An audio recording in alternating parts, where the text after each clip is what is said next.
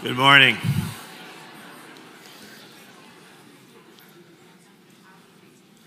Good morning. Gee, we're going to do this again, eh? It's Friday, last day of the week. Good morning. Good morning. Was everybody out late last night? I was getting texts from my superintendent at 3:45 this morning telling me make sure I pronounce people's names properly. Believe that? 3:45. Man has no life. Michael St. John's is that superintendent. Just in case you were wondering. Good morning and welcome back to day 2 of the International Concussion Summit, Preventing, Diagnosis, and Treatment. Yesterday was a great day with Nick Kiprios, the Rowan's Law Panel, as well as Dr. Cantu. We had a lot of fun, and it was an exciting day. The summit is made possible thanks to the vision of DSBN Director of Education, Warren Hoshizaki, Dr. Blaine Hoshizaki, and the hard work of the ICS team, Colleen Fast, which worked tirelessly, not effortlessly, as stated yesterday. As many people corrected me, it's like there's a bunch of grammar police suddenly in the audience, watching every word I say. The ones you can understand. I listened to myself on YouTube. There was entire sentences I didn't even understand myself. I said, what the hell did I just say? No idea. So I feel sorry for you people. But now it's up to you. I want to thank the 400 people that were here. Just give yourself a round of applause.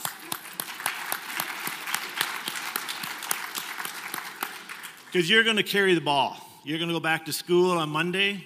You're going to have to teach math, science, English, tech, and a gambit of courses that we have.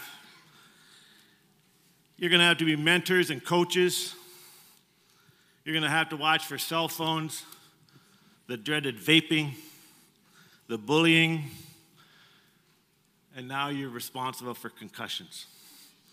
So you've got a big load to carry. So I applaud you for coming here. I applaud you for taking part in this. And I applaud all your health workers and education workers together for coming together for this. So thank you all very much.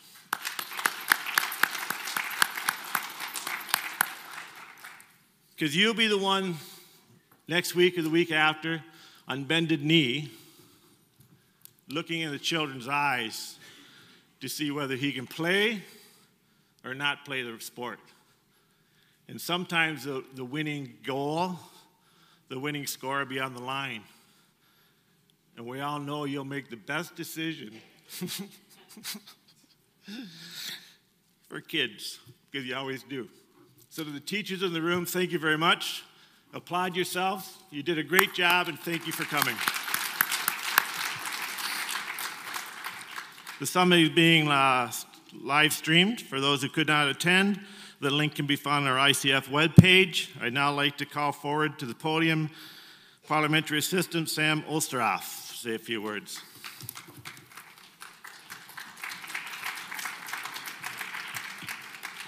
Good morning, everyone. Bonjour tout le monde.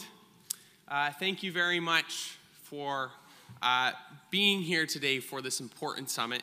I'm delighted to be here with you at the 7th Annual International Concussion Summit and deliver greetings on behalf of the Honorable Stephen Lecce, the Minister of Education. He wishes to extend his thanks to each and every one of you for the work you do and his regrets at not being able to be here, but he does hope to attend in future years.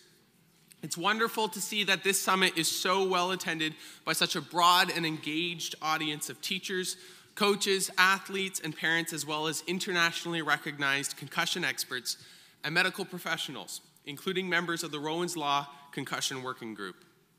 Every day, we're learning more and more about the serious impact of concussions on human health. And we know through research that a concussion can have significant impact on athletes, including students cognitively, physically, emotionally, and socially. Our government is committed to help ensure the concussion safety of our young amateur athletes, especially students, so that they can lead safe and healthy lives on the field and at school. The seriousness of concussions is not just a problem for professional athletes in the Canadian Football League or the National Hockey League. This is happening in our schools, right here at home, in our rinks, and on our fields. It's why Ontario has worked, and each and every one of you have worked, to become leaders in the area of concussion management for our students. Ontario is a national leader in concussion awareness, prevention, and detection, as well as management. I'm proud to say that Ontario was the first province to have a policy for school boards since 2015 to help students who've suffered a concussion to safely return to the classroom. But a policy is only one step in solving this problem. Recently, our government also introduced new mandatory learning about concussion awareness and management in the updated elementary health and physical education curriculum. It's now being taught as soon as kindergarten, and at every grade through to grade 8. And through legislation, we are protecting our students even further. I'm pleased to say that I was able to vote for Rowan's Law when it passed into law in March of 2018. I was very proud to do that. I want to congratulate Gordon and Kathleen Stringer for their advocacy, for the courage it took to come forward, and I also want to acknowledge my friend and colleague, the Minister of Heritage, Tourism, Sport, and Cultural Industries, and all the many people who worked so hard across the province, and I'm sure many of you as well, to make sure that Rowan's Law could come to be. In addition to the release of the updated concussion policy, the Ministry of Education has worked with the Ontario Physical and Health Education Association to develop resources such as sample code of conduct templates and a concussion protocol to help school boards with implementation of concussion policy. We are also working with the Ontario Physical Health Education Association on the development of new online learning modules for students and school staff on concussion safety. We know that in order to keep our students safe and healthy, it will require the collective efforts of everyone in this room, as well as many others. From educators, parents, coaches, health professionals, and other partners, we all have a task to do. Together we can work to further increase concussion awareness and enhance concussion prevention, detection, and management with the aim of continuing to keep our young people safe and healthy. I want to thank you again on behalf of the Minister of Education for your ongoing leadership in the area of concussion research, awareness, prevention, and management. I encourage you to continue to share ideas and collaborate so that we can all do our part to ensure students can safely learn, succeed, and reach their potential. I want to thank you again for being here today and for all the important work you do each and every day, not only in this area, but in so many other areas. And I want to wish you all the best for the rest of your conference. Merci beaucoup. Thank you very much. Miigwech.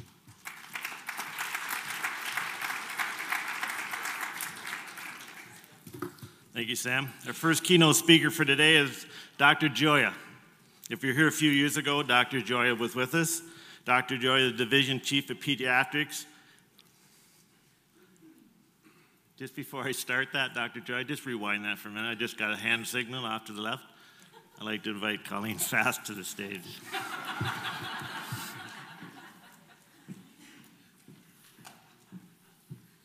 Okay, so before we officially start today, we begin by this gathering by acknowledging the land on which we gather is the traditional territory of the Haudenosaunee and Anishinaabe people, many of whom continue to live and work here today. This territory is covered by the Upper Canada Treaties and is within the land protected by the Dish with One Spoon Wampum Agreement.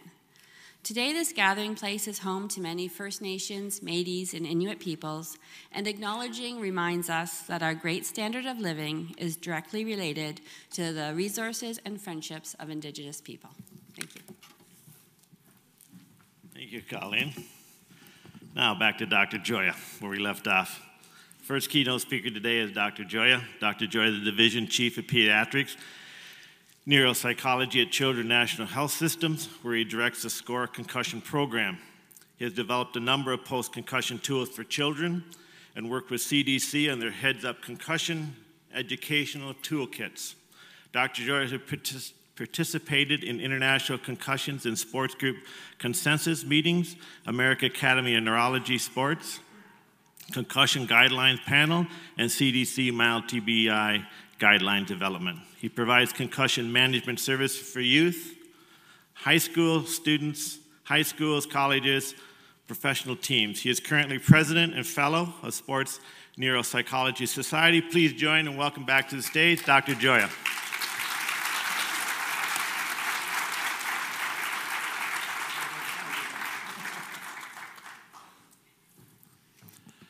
Well, thank you very much, Ken. And I must say that it's always a pleasure to be back here. Let me think of how, with Blaine and his better-looking brother Tom. And I say, okay, well, I'm going to hold off on any of those kind of things. So it really is truly a pleasure to be back. And when Roy had invited me, they asked, what would you like to speak on? And so in my typical way, I said, I don't know. What do you want me to speak on? And we gave some options. They threw out, me talking about the NFL, my New York Giants, how bad they are, our Washington Capitals, who are doing pretty well. And they wanted me to talk about some evidence-based work. So if this talk is really boring, guys, where are you, Roy? We can all blame him. Okay. All right. No, I'm going to be talking about, really, as we think about how our understanding, our diagnosis, our assessment of concussion has evolved over the years. We are now at a place where we have data that can help guide us in our understanding and our management of kids. And so I'm going to go through some of the work that we've done over the last number of years in this way. Just a disclosure statement, one of the things that I do, this comes from my model car building experience as a 8-year-old, is I build things. And over the years, after having transitioned from working with kids with severe traumatic brain injury into working with kids with quote-unquote mild traumatic brain injury or concussion, we realized that we didn't really have the tools available to us. And so in my work with the CDC, we developed a whole bunch of these things. So I will be talking about some of these today. What we're going to want to do is to talk about this evidence-based approach. This does get to sort of a little bit of a nerdy level. There's a certain nerdy side to me as well, but that's okay. It will actually, especially when we're talking about making decisions about kids' needs, we want to have those decisions based on reasonable evidence. So I'm going to talk about this concept of reliable change. And then we're going to talk about how that sort of manifests as we're thinking about different kinds of types or subtypes. We have now evolved within our concussion world to really start to look at specifics and different ways that the injury can manifest in any given individual, and then direct our treatment in that targeted kind of way. So that's what we're going to do. You've probably had the definition of concussion thrown up at least a few times as of yesterday, but I'll again throw up just a basic definition that tells us that this is an injury to the brain. We believe it is more of a software injury and that it's more electrochemically based and less so structurally based, although we're still learning things here, that after that force is applied, and again, Blaine can do all of the correction of my terminology here, in which then there are stretch and strain forces that are applied to that soft tissue, releasing chemicals, impeding the electrical transmission, and therefore affecting the way that software system runs this computer up here, which is one heck of an important computer. What that does then, of course, is change how the computer drives the body and functions. And with that, we know, of course, that brain is pretty vulnerable after that state, and which is why we put all of our good efforts to protect that brain. But then we need to look at how we're going to help that individual recover. Because the brain, in fact, does have some reasonable resources to normalize those chemical changes to normalize that electrical conduction. But as I often say to the patients that I work with, our best effort is to not get in the way, to not screw up what the brain naturally is able to do in recovery. When we talk about a child going to school, it's a challenge because we're really stressing that software system. So let's talk about a number of the things that we can look at here. The whole idea, so I'm a neuropsychologist. I base my diagnostic decisions on behavior, on thinking, on emotion. To me, we've always been on the outside looking in from the perspective of brain function. That bothers some of my physician colleagues. They want the blood test, they want the, and maybe we'll get there at some point, the MRI scan, maybe we'll get there at some point. But at this point, what we are basically doing when we are diagnosing someone is to think about how confident are we that this individual who presents in front of us does or does not have an injury. And we sort of think of it as a thumbs up, thumbs down, yes, no kind of decision. One of my very good friends and colleagues, Chris Giza at UCLA, had said, maybe we ought to think of this along a spectrum as well. Can we say that there was a definite reported mechanism of injury? Can we say that there was a typical onset of symptoms within, and this is, our best guess, 24 to 48 hours? Can we say that there has been some reasonable trajectory of recovery over time, certainly within the first week or so? And is there some other alternative explanation that might, in fact, tell us that this is not an injury? These are all factors that we need to think about, and we need to build, actually, our evidence to understand that. And it's the way that we are now characterizing all of our injuries. I had a family that came to me a few years back, and the mom said, I've had children with concussions before, and I'm bringing my daughter in right now, and she absolutely has a concussion. So I said, okay, what happened? Well, her brother kind of was playing around with her and pushed her up against the car, and she hit her head. Okay, so there's a mechanism. About 4 weeks later, she started to develop headaches. And I thought, okay. And then she talked about how those headaches have not changed and how school is going very poorly. Well, as it turns out, I said to her, in my typical clinical sort of way, I have low confidence that this is a concussion. I think there are other things here. And as it turned out, the motivating force was, can I get my daughter some help in school?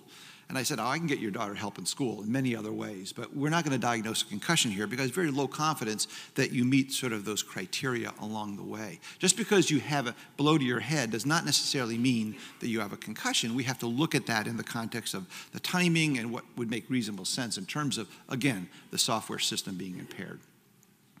So when we're posed with these clinical questions, we want to know, do we have some reasonable evidence to sort of support our decision making? So is this person's symptom pattern consistent with a likely concussion? In the case that I just talked about, that symptom pattern starts 4 weeks later. There is no reason why symptoms should start with the brain sort of on hold after an injury 4 weeks later.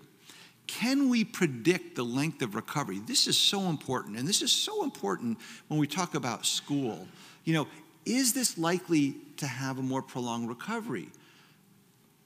Has the person made some clinically significant change in their functioning? That is, not only from pre-injury to post-injury, now we can see that they've worsened in their functioning, but are they getting better over time? And how do we know that?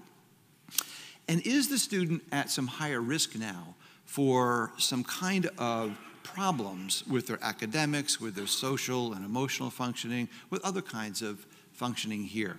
How do we base those decisions now? And so again, what we can look at is the evidence base that we have all developed over a number of years to begin to inform our decisions around these kinds of questions. So, when we look at this now, we think about what are the domains that we want to be assessing. And we look at all these different areas that have emerged over the years. Some of the more recent ones being ocular motor being recognized, our vestibular system being recognized. But we've also talked about the role of sleep and the role of cervical strain with this injury. Not necessarily that cervical strain diagnoses the concussion, but it certainly is a factor that can play an exacerbating or a complementary role. And we want to look at the change in these functions from pre-injury to help us to establish the diagnosis. We all have seen the signs here, what we see when someone has a potential injury. We all see the symptoms that they report. We've categorized them in various ways. And when I first started to do this work back in 2002, 2003, we really did not have some of our tools available to us. And that's when we were spurred on to think about, let's develop a tool that our primary care colleagues in particular could use. Because what we were finding is that people were just using any symptom that they happened to think was relevant or not relevant. I had a friend once who called me and said, hey, my daughter plays lacrosse, and her friend just got really slammed hard, went to the emergency department, and they said she did not have a concussion because she didn't vomit. And I said, well, that's interesting. That is their pet sort of signature symptom that, or sign really, that they use, but that's actually wrong. That is an incomplete kind of process. And what we found was that people were sort of, again, assembling their diagnoses, not necessarily based on some good evidence. So we developed what we called the acute concussion evaluation, which is something that we wanted to put into every office, every emergency department, every place where we could now be more standardized. And in that, we wanted to make sure we were defining the injury, that we were assessing for all of the basic symptoms that we know about, that we looked at risk factors that might be related to the concussion recovery. And then certainly we wanted to make sure in the acute setting that red flags were attended to that might require some neurosurgical involvement, and then making sure that the diagnosis is well established and that we have some sort of a follow-up plan here. And so then we went out and we collected some data on 350 plus kids, and we did our fun factor analysis, and we were able to demonstrate that these symptoms actually were pretty well collected in these groups, the somatic, the emotional, the cognitive, and the sleep-related symptoms. And what we also found is that some of the early instruments we wanted to look at and start to understand how these symptoms might line up, and we found that these percentages of occurrence of these symptoms actually lined up pretty well with some of the early measures, and so we were validating these things along the way. So we were beginning now to say, okay, our initial evidence is telling us that these full set of symptoms are something we should attend to. Now, over the years, again, as maybe we've gotten smarter or we finally sort of figured it out, we realized that in fact, again, we can break down these symptoms in ways, the headaches, the vestibular, and the ocular motor is actually a way of our taking our physical symptoms and beginning to spread them out in terms of some sub-elements. Still the cognitive, the emotional, and then we also have what we call the associated conditions that can interfere with recovery or even be affected by recovery. Sleep, which is fairly consistent across many of these injuries, that sleep is a potential factor, and as I mentioned, the cervical strain. And with that, we said, okay, that's a great idea. Can we demonstrate some evidence? And so we published a paper a few months ago, I guess about 6, 7, 8 months ago, in neurosurgery, where we looked at the evidence for both kids and adults and said, is there evidence that this kind of a clustering of these symptom subtypes is reasonable, and we found that, in fact, we could classify these symptoms in this way, and we had a variety of measures and different ways of looking at it, and then we established some of the statistical bases for these as well, looking at the prevalence across kids and adults, and what we found is that these subtypes seem to have some reasonable evidence that if you're looking at a vestibular issue, that dizziness, the balance problems, that there may be something we need to do to specify that. So we're beginning now to define and to validate what I think good clinicians have been telling us now for a number of years. That brings us then to, so that's sort of the setup. Can we sort of say that with this injury, there are a set of symptoms, a set of manifestations, if you will, that appear after the blow to the head or just the movement of the head in more of a whiplashing way that gives that stretch and strain effect that then impedes the software system. So we can go further now, and this is some of the work that we've been doing here. So when we talk about evidence-based assessment, we want our clinical tools to help us do a number of these things. Number one, establish the likelihood of diagnosis. Is it that this pattern of outcome, symptom outcome, is more or less likely associated with the diagnosis of concussion? Can we help to figure out, does it predict the time to recovery? Again, if we can do some work where we can understand, you're likely to be the person that's going to take longer to recover versus shorter to recover, we can then begin to assemble our resources and help that individual. And then again, a complicated recovery, are there certain kinds of symptoms that may be impeding can we define the need for and the kinds of treatment that you might need? And then, of course, as one of my very important areas is that return to school. How do we understand what you might need or not need as we support you in your return to school? And then, of course, the physical activity, sports and recreation, which the kids really want to know. They're like, school, yeah, maybe. Sports, absolutely. So we want to examine all the factors that go into making these kind of predictions. As a clinician, as a school-based provider, we want to know, is this something that we can sort of help us to make these decisions? So again, this assessment helps us to just refine our predictive capability of these known factors and measures that would help us understand the likelihood of these kinds of issues, improve our understanding of the probabilities of certain outcomes, and allow us to better target where we're going to intervene. And then finally, the evidence-based model will help us to understand when clinically important change has occurred, either from baseline pre-injury to now post-injury, but also recovery over time. So this concept of reliable change, usually this is the part of the program where the eyes dim, we start to fall asleep. He's talking about nerdy stuff. All right. I'm not throwing Blaine's pictures of all these biomechanical stuff up here, guys. This is real stuff, okay? Oh, sorry. So is Blaine's. All right. What? Me again? He gets no break. The good thing, he's a good affable guy who later will kick me in the tail, but he's smiling now. Anyways, so we know that behavior and really symptoms they're defined by how you see them and how they're reported. But they're intrinsically and naturally variable.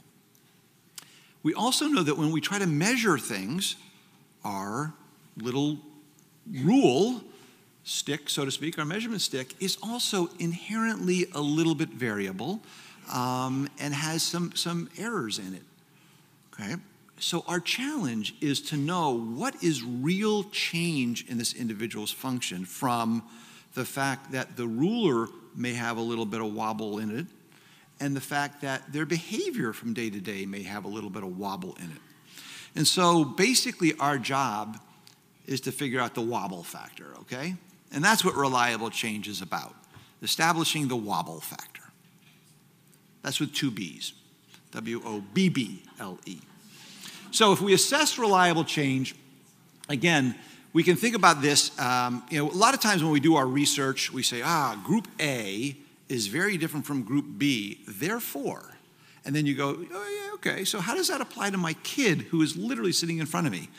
Our individual change models allow us to do that. We want to know that we can find clinically meaningful and reliably clinically meaningful change that would not occur in sort of the normal wobbleness of life, okay?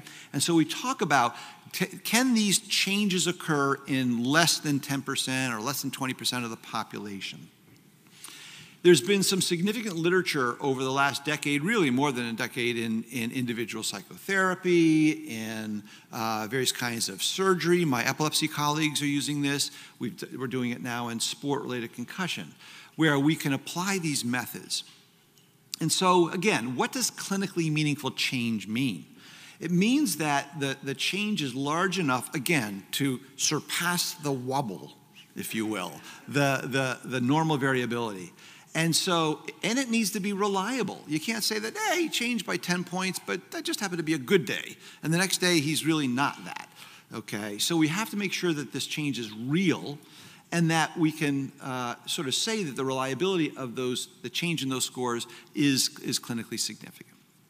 So how do we do that? Well, this is where the reliable change index comes in. And I'm not going to get into the whole statistical argument around it, but I will tell you that it's a metric, again, that tells us, is that individual's performance, behavior, falling beyond the range that, again, the wobble factor would likely be responsible for. And so what it does is it tells us, again, the standard deviation of a score, that's the wobble factor of the measure, versus I'm measuring you from time 1 to time 2, and the wobbliness in that as well. We're establishing a new term here, Blaine, called the wobble factor, okay? Okay. And we get this thing called the standard error of measurement, the standard error of difference. Again, I'm not going to get into the nerdy side of that because you'd see all of these really crazy, and to be honest with you, they sort of drive me nuts when I open up a paper and I see these sigmas and these things. I'm like, what the heck is that?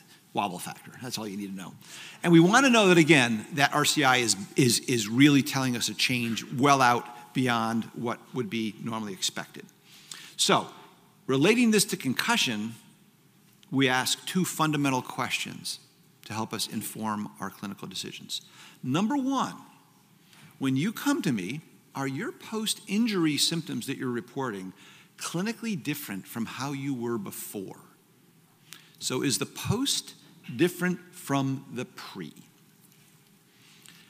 By establishing this, it tells us whether that is a significant issue we need to address as we target our interventions. All of this is about intervention, ultimately. The second question, say we now have established that, yes, you seem to have a symptom cluster that is beyond what we would expect of someone without this injury and you without this injury. Can we say that over time now you are making the progress that we want you to be making? Because, again, this informs us as to whether we are putting the interventions in place that is helping your brain do the job that it normally does in recovery. So these are the 2 basic questions that we want to surround our reliable change around. And so we developed something we called the RAPID score.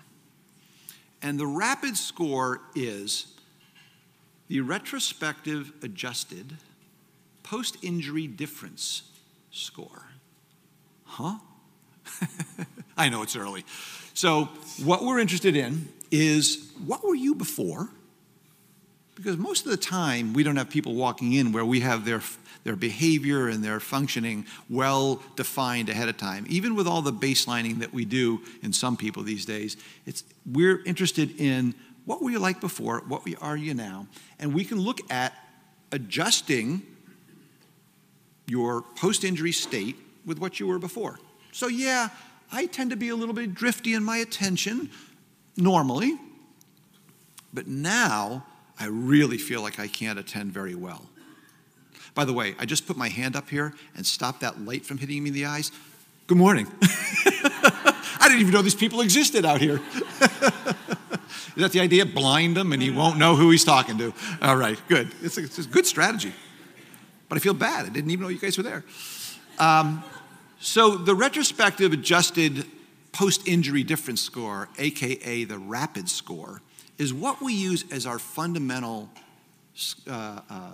metric. And again, applying this here, it addresses two essential questions. Is there a change from what you were before to what you are now after the injury? In other words, does a real symptom kind of exist here?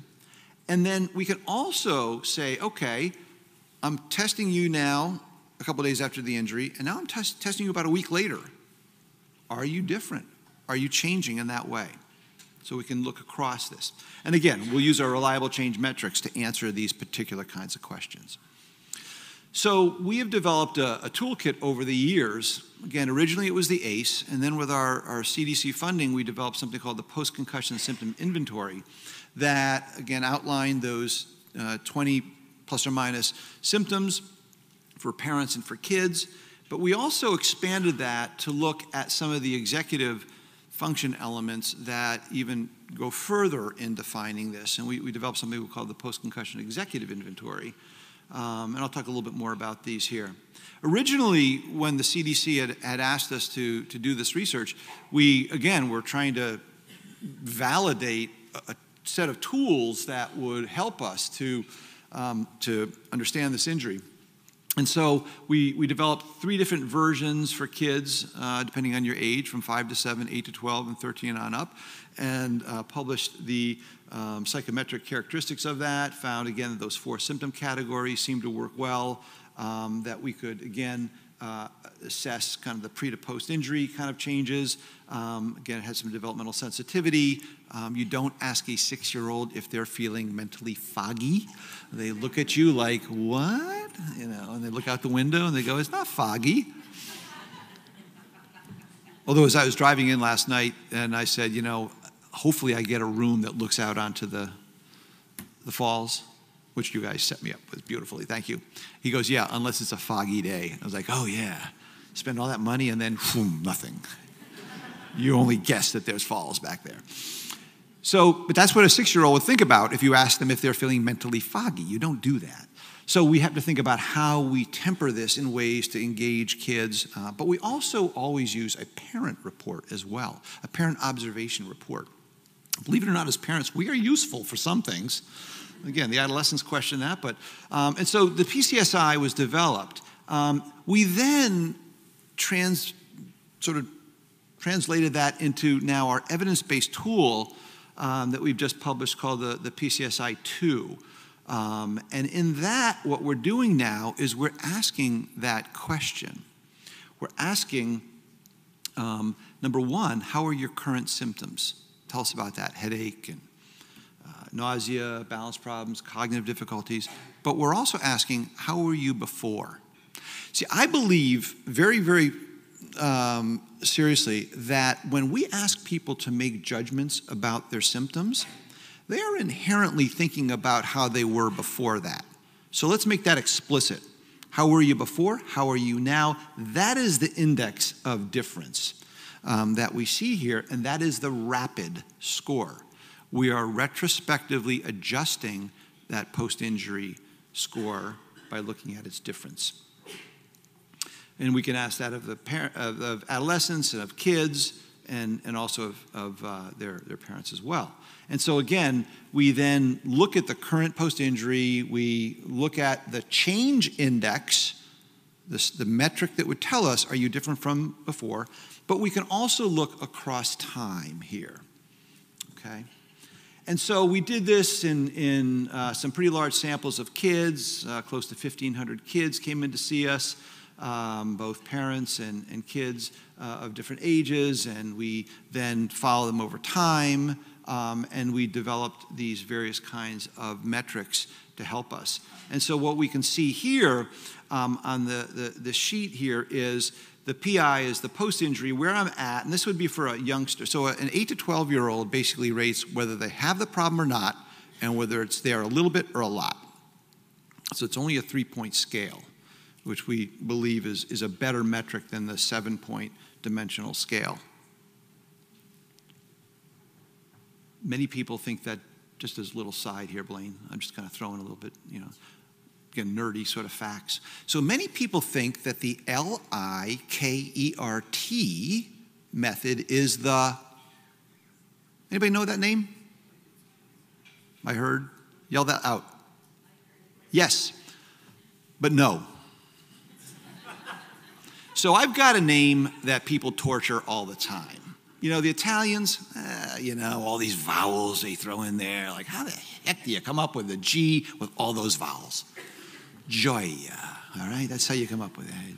G-I, J, O-I-A, Gioia. Very, very, right? But Dr. Likert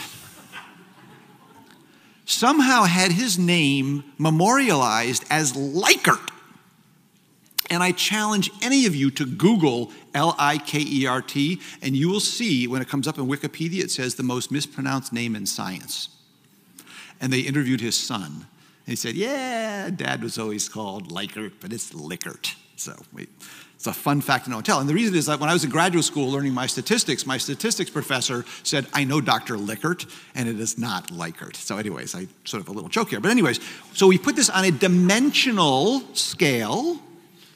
We stay away from the Likert word. It could actually be confused with liquor scale, and we want to stay away from that. But the bottom line is we're looking at how we are now taking pre and post into account here and developing that rapid score. And what we can do now is to, on the right side on that scoring table there it is, sort of, we can actually take that rapid score, and we now have these reliable change metrics that tell us whether your change score, say in your physical symptoms, is not a significant difference from pre, or whether it falls into a significant range. And we also have on the left side what we call the validity score. And that helps us to understand, is your reporting of your symptoms unusual? Maybe you didn't understand, maybe you're trying to minimize, maybe you're trying to maximize your symptoms. Can we sort of establish that this seems to be a valid reporting? It's very important when you're doing these kinds of measures to have the validity side. So we have that whole index there on the left side. We can also look at the severity of your symptoms. And so we have what we call the minimal range, where basically those are the scores that fall below the RCI levels.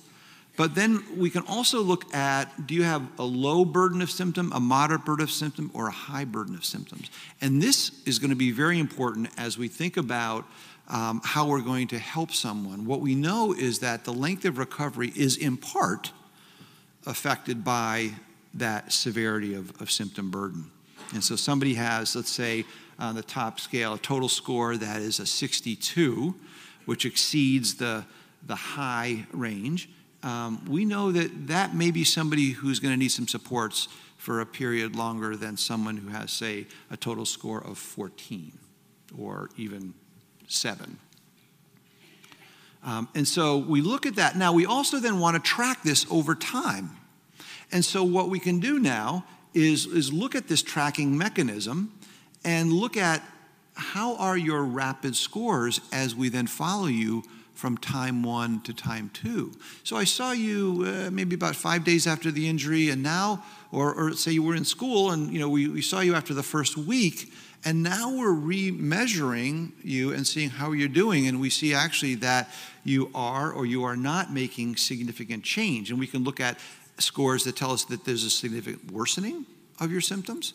And this does happen if we find out that actually the supports are not in place and someone is now really having much greater challenges, or there's no change, or there is actually some significant improvement. So we can now begin to look at that metric of, is our intervention doing what we're hoping it will do, and is that recovery following the rules, so to speak?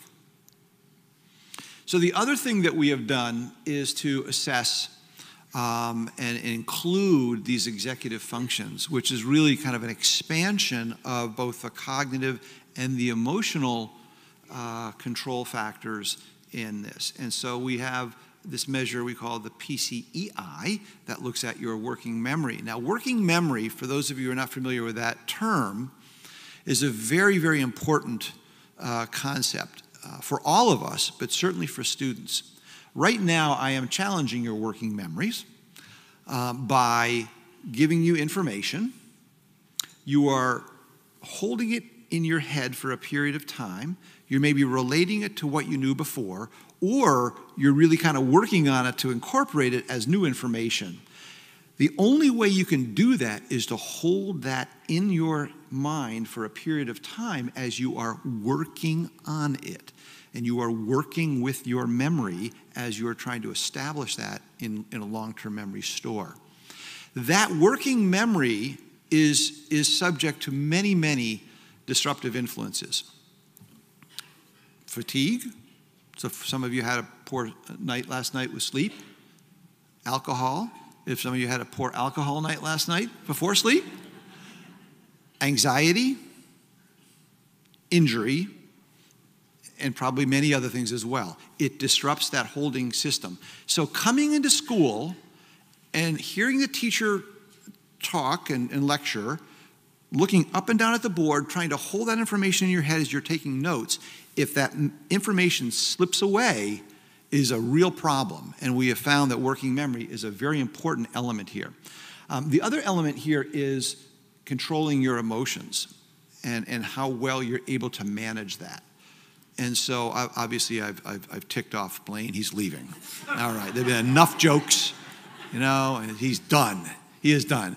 So we're going to have to find another speaker. He's not coming on. So we developed the PCEI that, again, helps to capture those elements of working memory, of emotional control, of being able to complete tasks along the way. And again, we use the RAPID score. We're able to identify with RCIs whether you've made significant difference from your pre-injury functioning in these areas, and then also over time, are you changing, are you improving in that time 1 to time 2. So again, we want to be using our evidence now to help us not only establish, but to track. So I'm going to move through this.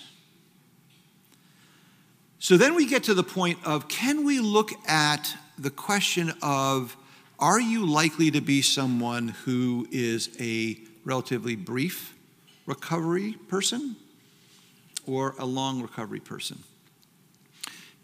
Some of you may be familiar with the work that Roger Zemek out of CHIO has done across Canada, banding together 9 emergency departments and collecting data on over 3,000 children from the point of the emergency department out to 12 weeks. Roger's main goal was, can I predict in the emergency department the factors that may tell me that you're going to take longer than 4 weeks to recover? And so it's a very important study. They actually used our not only the ACE, but the PCSI. I was one of the co-investigators with this. But really, this is Roger's brainchild, and this is actually some of the best work that has been done to date on the natural history, if you will, of concussion and concussion recovery. What we found, first of all, is that about 70% plus or minus of kids are symptomatically recovering by about 4 weeks.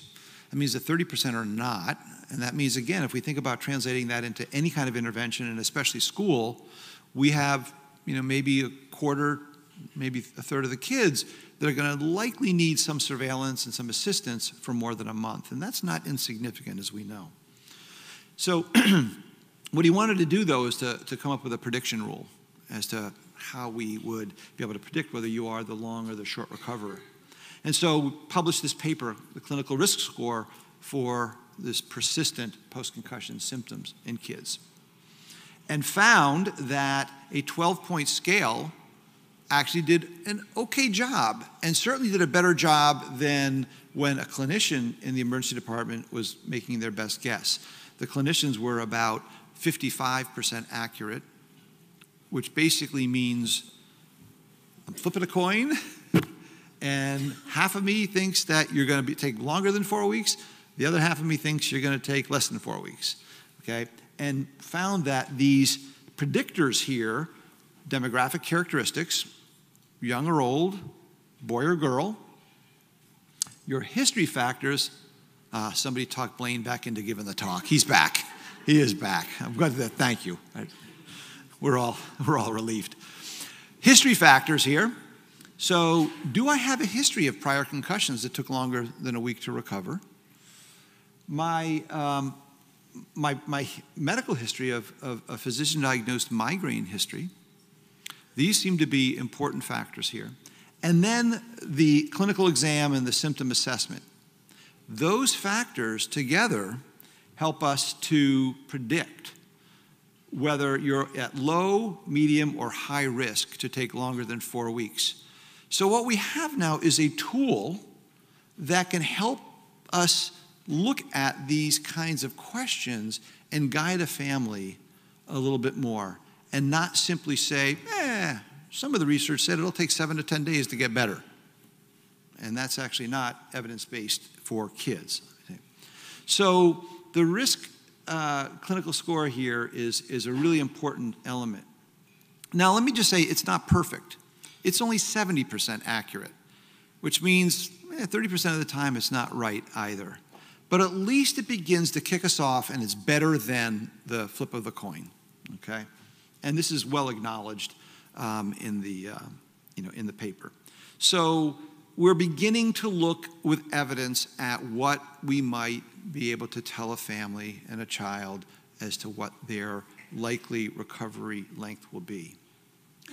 And then we get to the question now of predicting school problems post-injury. And this is, again, at the heart of what my work has been. So some of you may know my history is actually originally working in schools. I was a school psychologist back in the early 80s.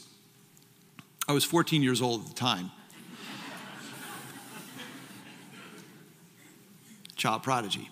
Yeah, something like that in my own mind. Anyways, and what we find, I've been in hospitals literally over the last 30 some odd years, and which makes me only 40 something. Okay. So the number one question that the vast majority of kids and parents have is, how is this neurologic condition, whether it's a brain injury, whether it's epilepsy, whether it's you name it, going to affect my child's future and their educational future? And so we've been very focused on how all these kinds of conditions can affect school performance. And so how can we predict this? So originally, we were looking at, can we first just define what are the kinds of academic problems? And so we published a paper in Paediatrics back in 2014. Danny Ransom was one of our postdocs, and we collected data. And in this, we wanted to define the kinds of academic challenges that kids would have with data. And the results were we took a group of kids that were not recovered, and we actually compared them with a sample of kids that were recovered, so that we had some similar background characteristics. And what we found, number one, again, is that higher symptom burden. Again, think about low, moderate, high symptom burden, seemed to predict a higher level of problems. It's a little bit of a duh statement. Yeah, it makes sense, right?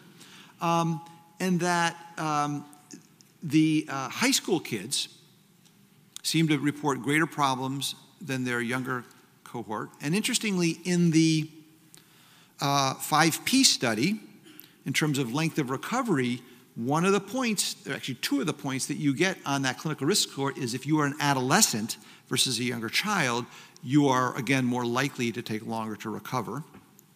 We didn't actually look at the sex effects here, but what we do know is that girls relative to boys seem to have a different recovery trajectory, maybe being a little bit longer, and that their cognitive functioning was more impaired as well. So it was just empirical evidence of what we might want to be looking at and targeting here. And these are the kinds of things that we looked at originally in this study, with these 7 kind of areas of headaches interfering with your work, difficulty paying attention, feeling too tired to be able to complete work, homework taking much longer, troubles understanding material, difficulty studying for things, and difficulty taking notes.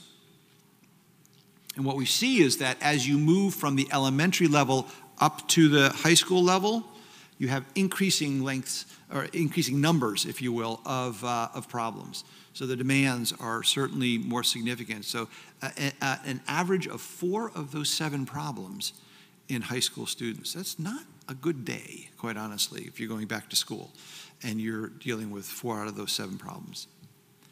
So then we wanted to, again, look at, can we predict, similar to what Roger Zemeck did with kind of the outcome clinical risk score, can we predict who might have the greater academic problems now? And so what we did in this model is took the history of kids, their age, their sex, we looked at their symptom scores, we looked at their cognitive functioning, and we looked at something we call the exertional score, which is when I put you under the gun of cognitive activity, do your symptoms worsen? Is there an exertional effect, which is a very important element? I'm not talking about it too much here today, but it's a very important element that we try to manage. In other words, is the brain sort of screaming back at you, you're doing a little too much right now and you're hurting me? So what we did is we used, again, this modeling where we wanted to predict if you're going to have a good recovery, and we actually defined that by taking that problem scale, and it was the lower number of problems versus the higher number of problems. And what we found is that your symptoms on the post-concussion symptom inventory and the executive complement on the PCEI were the strongest predictors, both whether it was a child or a parent reporting that. Interestingly, the least predictive was what your current cognitive performance was on testing. And what was more of a medium predictor was your exertional score, your exertional symptom ratings. So the point here is that by taking our symptom assessments and tracking that over time, that seems to be a good way of understanding how your academic performance might be. So what we then did, and this is just some of the, we call it the area under the curve, or basically it's the index of strength of prediction. And you can see that the child's report of their executive function was a 0.84, and of their overall symptoms on the PCSI was right next to it, 0.84, 0.80. It's pretty strong predictor values. And then it moves down as you go along. So what we've done since then is to expand on that academic tracking tool we call the CLASS, the Concussion Learning Assessment and School Survey. Because what's in a name? You got to know the acronym, right? So CLASS.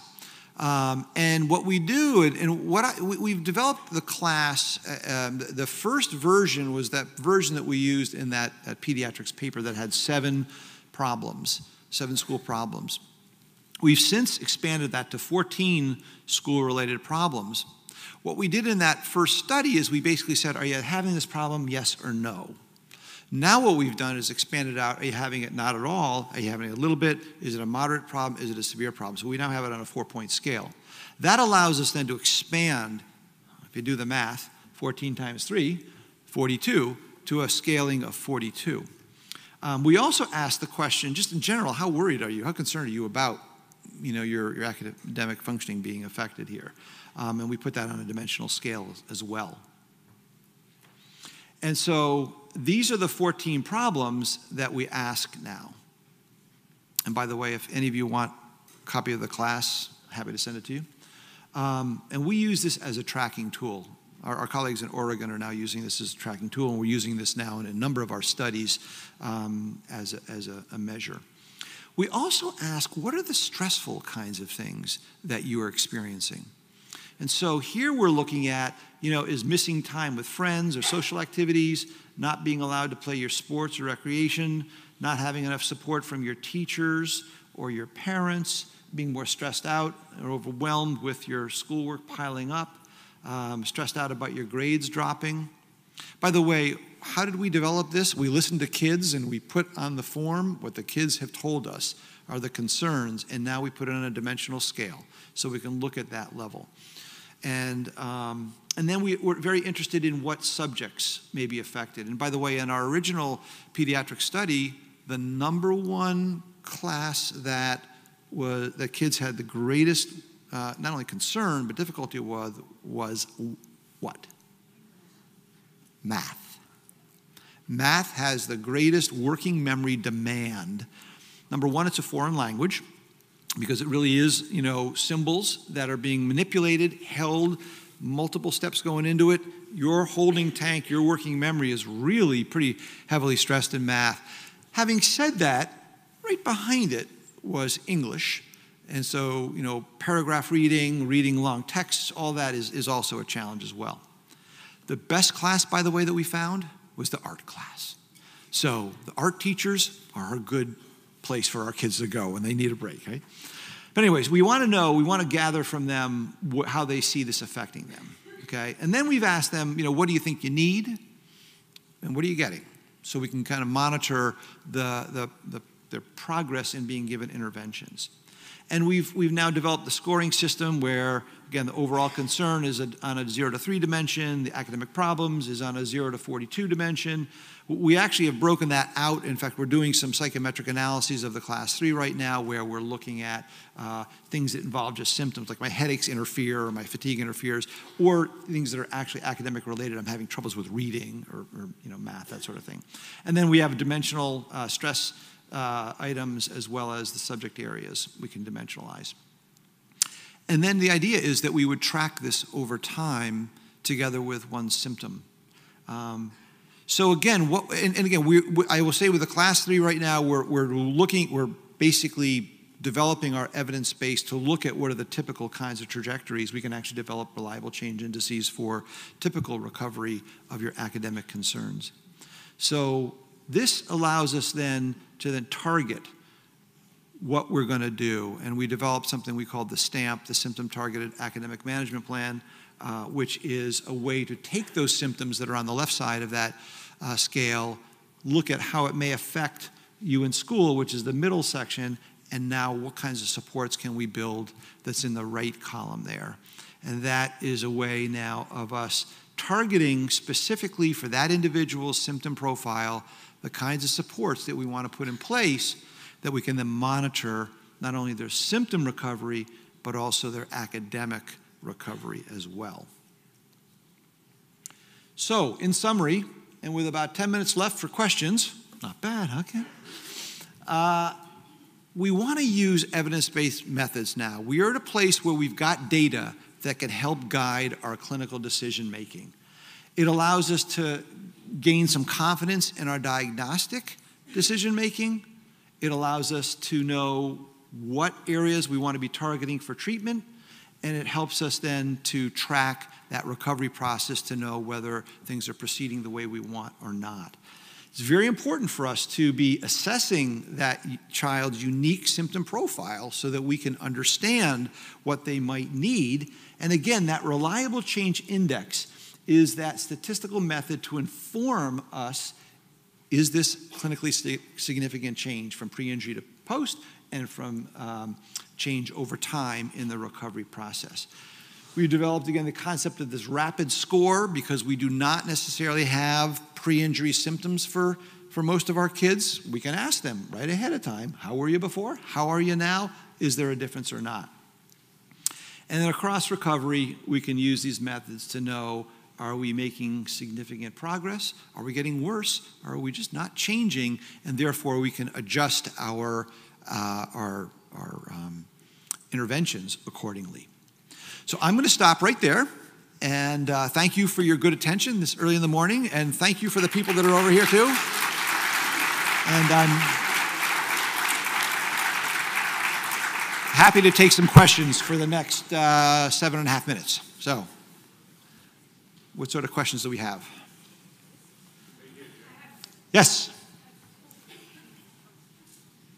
I just wondered, for the tools that you spoke about, how, when you do visit 1, visit 2, visit 3, and you're comparing the symptom profiles, how much time typically between visits? Would it be weekly or monthly or? No, so it's the typical time between the visits is roughly about 2 weeks.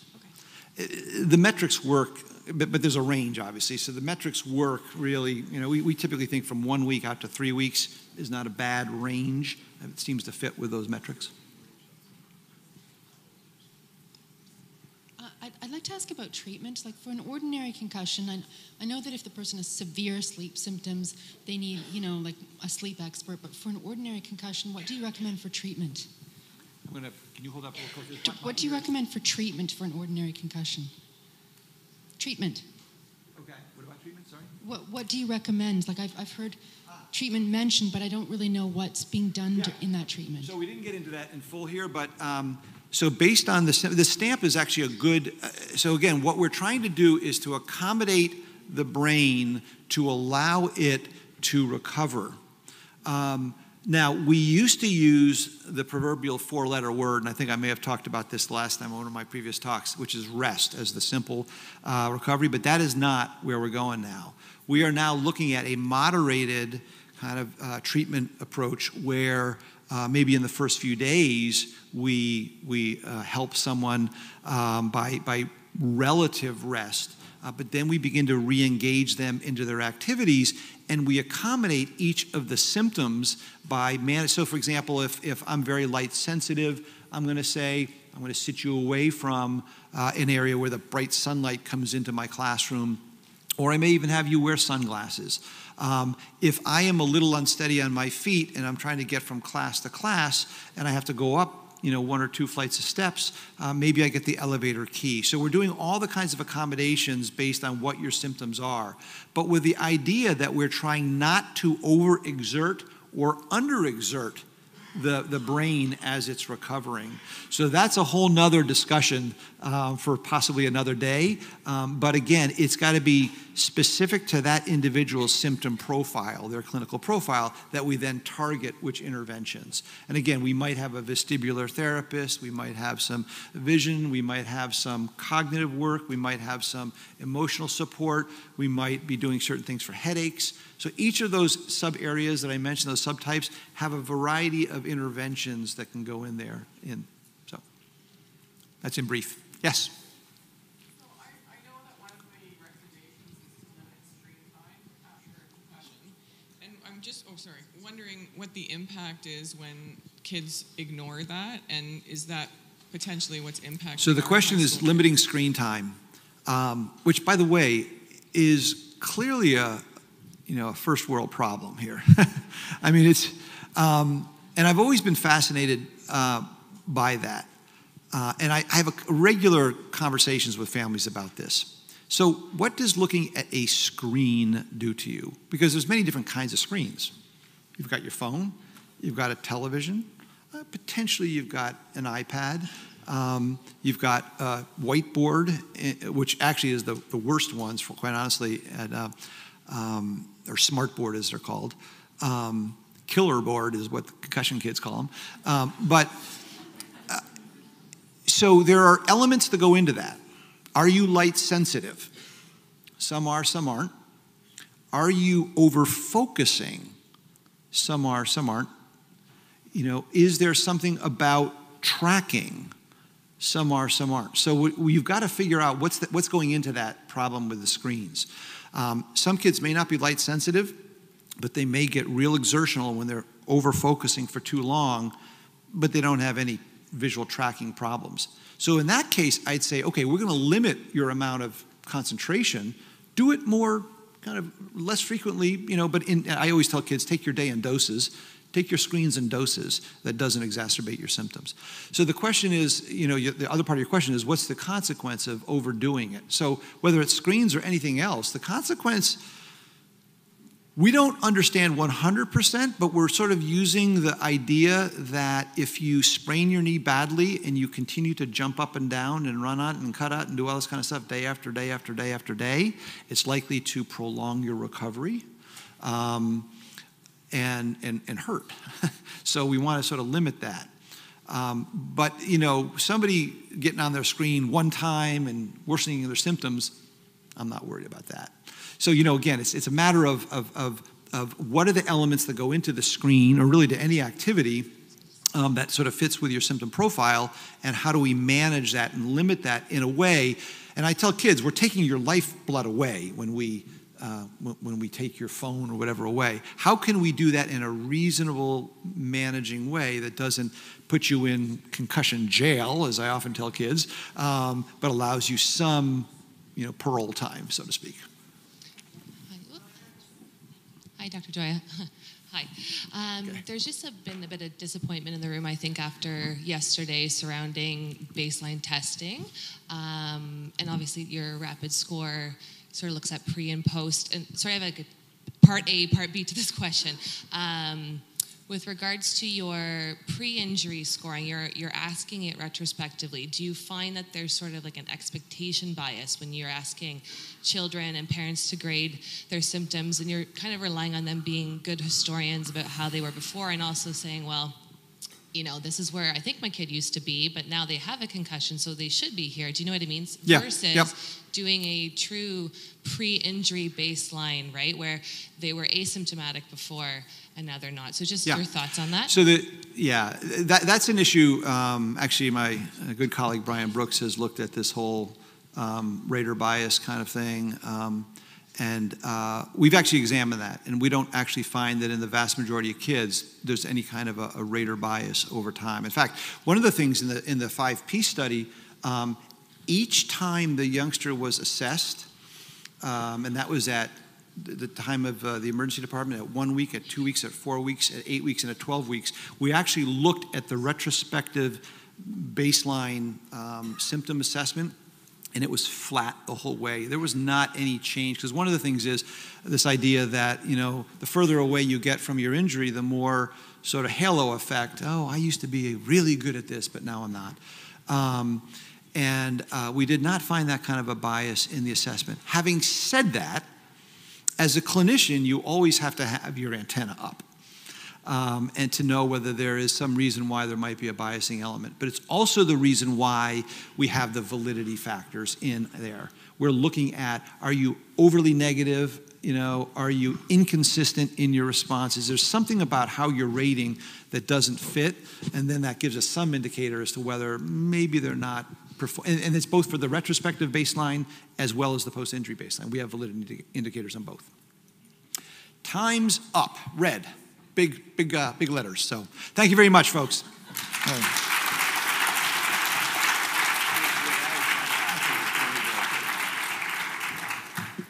Thank you much, Jerry. That was fantastic. I diagnosed myself with a concussion during that time. I'm almost positive I have one.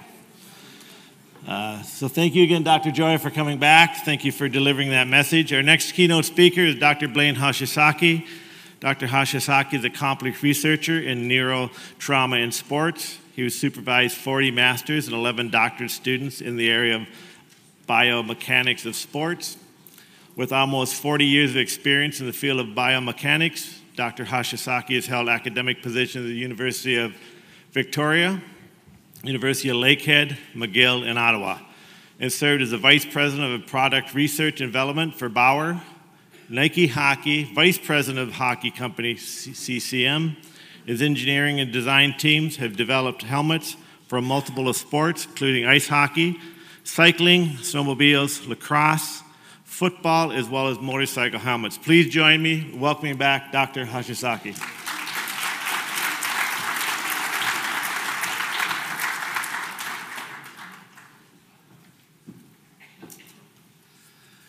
Okay, before you start the clock, I'd like to make some corrections. Kevin, you took that packet of money not to call me the cutest brother, but the best looking brother. I also know that a lot of you are thinking, just what baseline is there for best looking in the Hoshizaki brothers? It's not particularly high, I know that.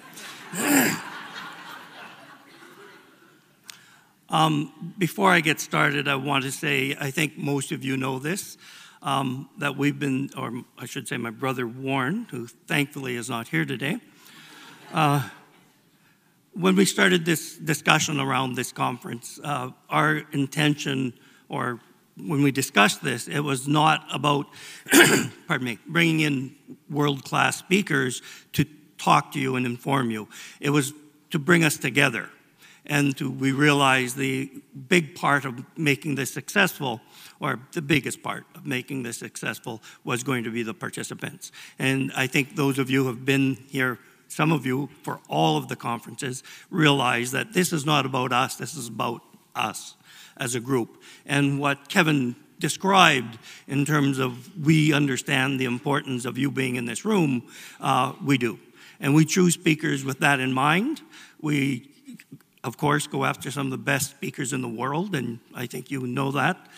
And from that, we try to create this sense that we all are responsible for what we have identified as concussion, but I'm going to change that hopefully a little bit today. Okay, I guess we'll. One of the challenges around concussion is that, and everybody here, no matter what area they're talking, talks about how complex it is. Well, I deal primarily with the physical piece of the biomechanics, and really what we're looking at is over 100 billion neurons. And that's trillions in terms of interaction of a relatively soft tissue. That's very complex, has all kinds of characteristics that affect how it performs. It is the foundation of our feelings, our understandings, our memories, our hopes, our dreams, and love. This is why it's so important.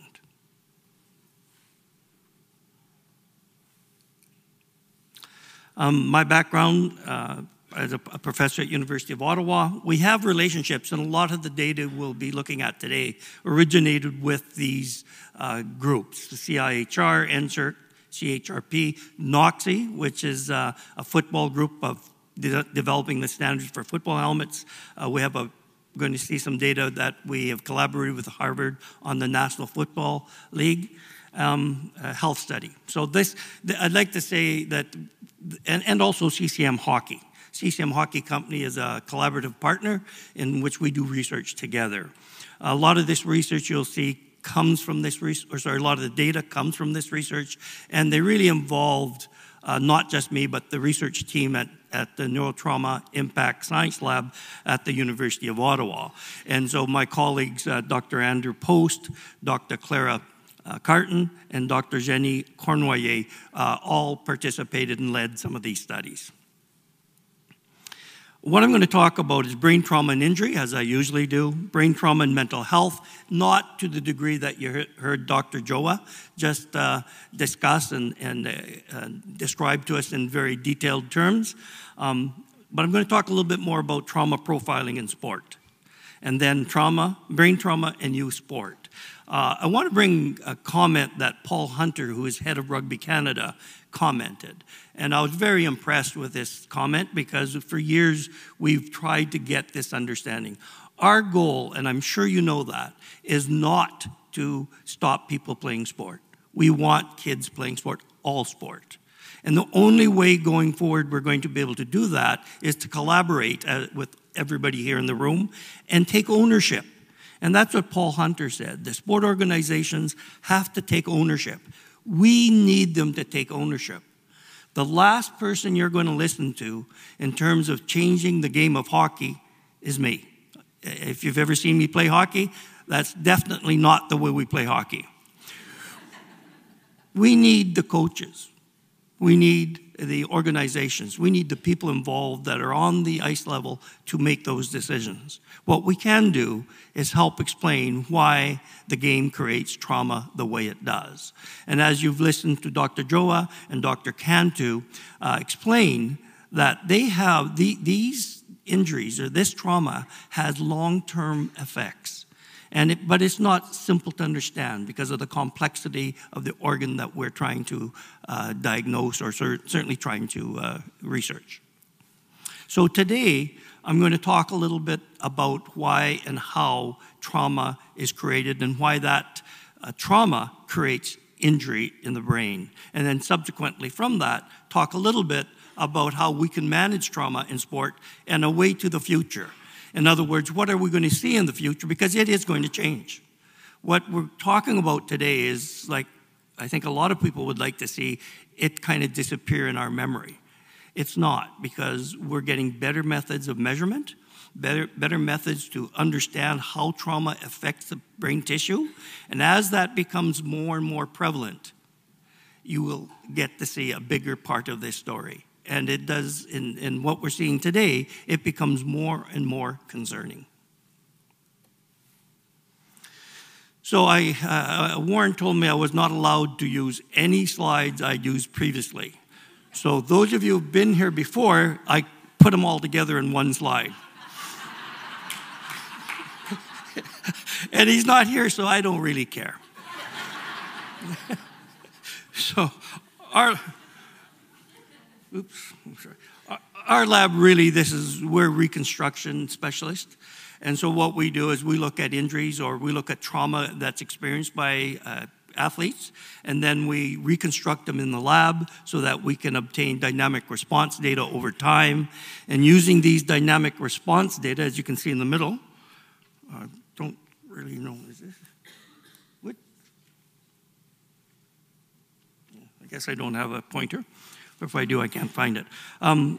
What we then do is we run the dynamic response data through what's called a finite element model of the brain. And in this case, it's around 70,000 elements that define the different characteristics of the brain. And then we can then get measurements in the different parts of the brain at different times, things like strain, stress, a variety of mechanical measures. And those mechanical measures help us then establish the effect of the trauma, the impact on the tissue itself. It gives us a better way of predicting when we're damaging the tissue. So this is why from here on in, we're going to talk a lot about strain, brain tissue strain, because for us, it's probably the best predictor we have right now that can predict damage to the tissue. And so what we look at now is traumatic brain injury, and that results from high strains on brain tissue. You in sport, we're going to talk primarily about sport today. In sport, we don't really have a lot of, fortunately, we do not have a lot of traumatic brain injury. Concussion is something we worry a lot about. It's something we worry about because we can diagnose it to a certain degree based on symptoms. And so it's front and center. However, the one thing we're missing, and Dr. Cantu referred to this when he started talking about other sorts of injuries, and his concern was primarily chronic traumatic encephalopathy, CTE. And that's the fact that when you're putting strain on the brain, you are changing the environment in the brain in a variety of ways. It can change create a concussion. It can create bleeds. It can damage the neurons. It can create infections. All these things are injury mechanisms that damage the brain and decrease the health of the brain, the mental health of the brain, and over time can manifest itself in terms of early onset Parkinson's, chronic traumatic encephalopathy, dementia. It just lowers the capacity of the brain tissue. So this is why when we look at these things, it becomes extremely important to us. Because if we are creating trauma in our youth, young kids, sure, you may get them back. And there's a lot of great programs that you've heard about how to get them back playing the game. But if they continue to be traumatized, their brains continue to be traumatized, that adds up. So what sort of favors are we doing by creating an opportunity for the athlete to go back and play and be traumatized? It's like in boxing. If you get knocked out and you go, ooh, that wasn't so good, you go home and you never get back into the boxing rink, lesson well learned, it hurts. If you're talked back into that ring over and over again, and you're taught how to take a punch, how to battle through it, and you increase your trauma, that becomes the problem. And so we want to make sure our athletes are not put in this position. And for me, I think one of the biggest changes we can do involves prevention, is changing how we play the game, change how we protect our young athletes. So we'll talk a lot about that today. So here's an example of what I just talked about, is that we really have designed helmets, and I've said this before, We've designed helmets so people don't die on the field. That's really where helmets came from originally. And so what we've done is really developed a protective. It does help protect against concussions to a certain degree, no question. But what it's done is made sure that our athletes were not dying on the field. It was not designed, and there are some innovations of which we, for transparency, we invented in our lab, a technology called fluid, that were really designed to help manage rotation of the head, because we knew with our research that there was the rotation characteristics that really create the risk for concussion, that strain the neurons. And so they are getting better. The helmets are getting better, but we've tested tens of thousands of helmets, all kinds of helmets. And I can tell you that a helmet will not solve the concussion problem. It will not. We have to understand that. It'll help, but will not solve it. So we can't continue playing the game we're playing and expect things to change dramatically. It cannot. The concussion, as you've heard, so I'm not going to belabor this. A lot of good speakers talked about that. There's both acute and persistence, the categories, and I think there's a continuum, as Dr. Gioia described, that it's probably a continuum. It's not just you have one or the other. And your presentations, think about it for a minute. The frontline medical staff or medical worker that you're relying on is 10 years old. He's got to decide, oh, there's something wrong here. I better tell somebody that I had a concussion. I better tell somebody that of the 55 symptoms that were described, I got 4 of them, and they're pretty important. 10-year-old's doing that for you. Because if the 10-year-old does not tell their parent, does not tell their coach, it's not a concussion. 0. This is when we do reconstructions of a variety. And what's interesting here is, I don't have my, I just can't see it, I guess I should say. But what we did to try and tease this out, and of course this is what biomechanists do, is we said, okay, if we can understand the ones that were diagnosed concussions compared to impacts that were not diagnosed, is there a distinction between the two? And we did the same thing for ice hockey. Not much. I mean, from a statistical point of view, we can separate them out and we can get a correlation. But be quite honest, I'm not, as Dr. Gioia pointed out, it's the wobble effect. Just how much variation do you have in your data to make it worthwhile? I could give you those things, but quite frankly, I'm not sure from a clinical perspective it would be that valuable to you. But we'll continue doing it because that's what academics do. Just how many fairies are on that head of the pin? So when we think about concussions, one of the challenges we have in terms of predicting injury is that the definition, not definition, I shouldn't say, but the diagnosis of concussion on the field.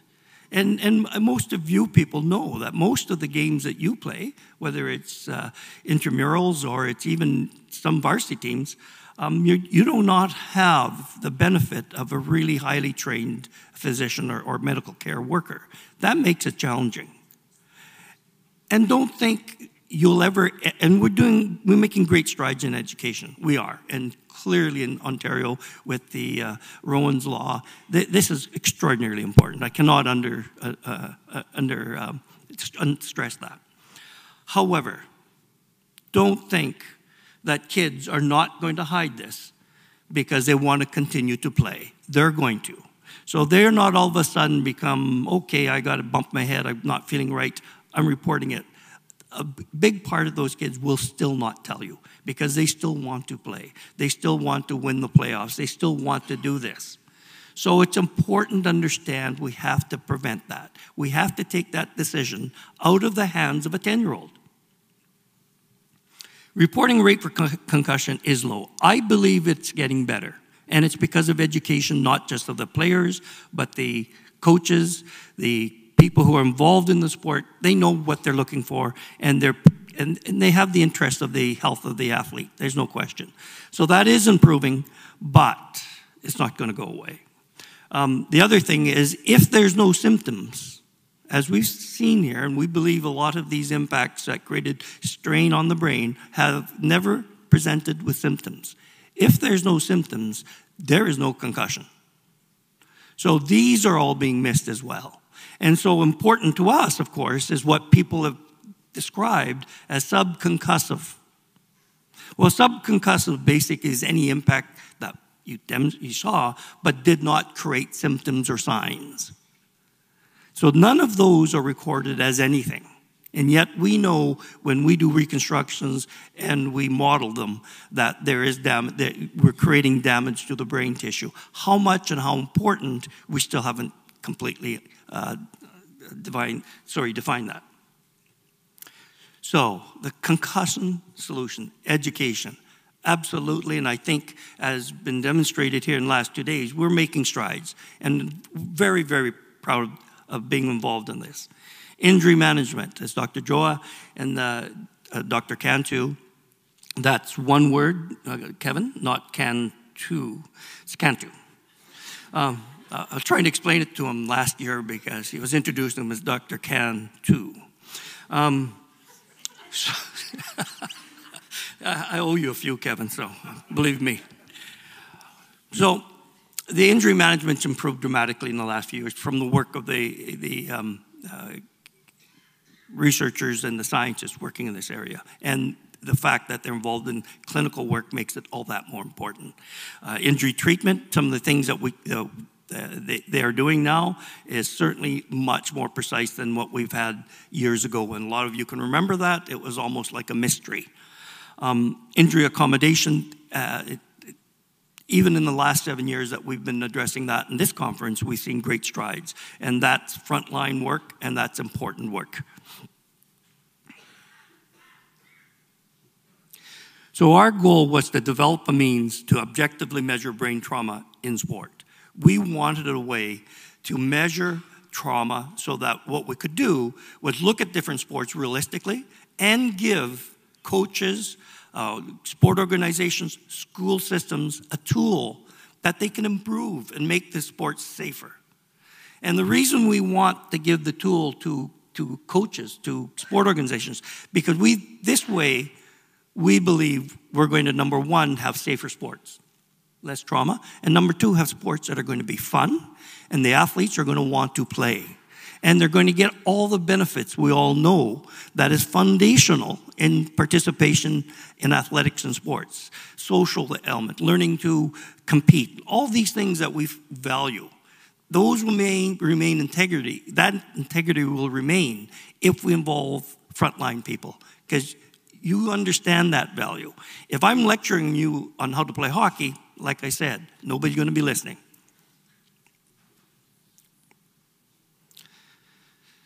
So one of the things that we are a little bit guilty for, and that is we are now managing concussions a little bit better, just a little bit better, but we're not managing brain trauma and brain strains as well as we should, and we know that.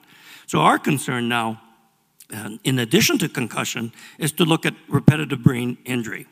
We think that's something we have to really address, and we've known this for a few years. We just haven't been able to measure it, haven't measured it accurately, so that's one of the things we're interested in. We know, for example, as Dr. Cantu described, that the longer duration, that the more impacts you get, the worse it is for mental health. The longer duration of trauma, the more likelihood you're going to have neurological problems later in life. And I know for those of you who are 20, 30 years old, you're going, well, you're a 60-year-old anyhow, or you're a 55-year-old anyhow, so, you know, it doesn't much matter you can't find your way home from the store. When you're 55 or 60, it does matter, just telling you. People start to treat you a little differently when you get lost on the way to the store. And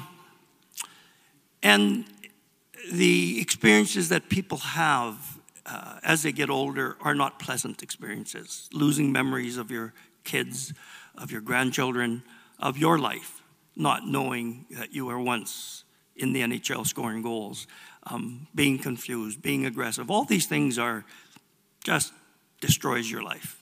And when you meet these people and you meet the wives of these people, you begin to understand the implications that why what you're doing is so important. And so what we're now interested in is not just making sure people don't die on the field, trying to manage concussions more effectively on the field. What we're interested in is managing trauma. And the reason we're interested in managing trauma is their research is continuing, and there is research now that demonstrates that there's damage to the neurofilaments, to the white matter, molecular changes to the tau protein, which really is what leads to chronic traumatic encephalopathy. And more recently, we're starting to look at the relationship between trauma and the immune response. So these are three elements that we believe, or three mechanisms, if you like, that we believe we need to understand better. One of the things we use in our lab is that if you have a higher than 5% MPS in the brain tissue, we should be measuring it. Once we drop below 5%, we feel that to our feeling, first of all, it's whether or not our tools of measurement are precise enough below that level, and secondly, whether an impact at that level matters. We have no evidence that it does create any sort of changes, so we do not measure below 5%. These are the diseases, and I think Dr. Cantu has described them much better than I can do it, but clearly neurological changes that affect your life later, these ones are more later in life, are well documented. And their effect on how you behave in unstable emotionally, depression, anxiety, forgetfulness, confusion, decreased cognitive function, headaches, personality changes. None of these are anything that you would like to develop as you get older. So Dr. Carton in our lab developed this method of measuring, and she just completed her doctorate, defended it, and published this in the Family of Nature. So it's been a well-received tool, and we're very pleased with it, in which we measure magnitude, how hard you get hit, frequency, and we use a frequency-magnitude mix in which we look at the frequency of different levels of magnitude. We measure interval, and then how long the person has been exposed to the duration. We feel that these, from a biomechanics perspective, capture the risk that we need to capture in order to ultimately predict injury. So in magnitude, we can use a variety of different measures, but we primarily look at the peak of the strain, the location of the strain, and how much of the brain tissue is involved in the impact, what percentage. Frequency, we go by day, by week, and by year. And it depends on the event. In boxing, for example, it can be a 1-hour match or a 30-minute match, and the frequency is relatively high.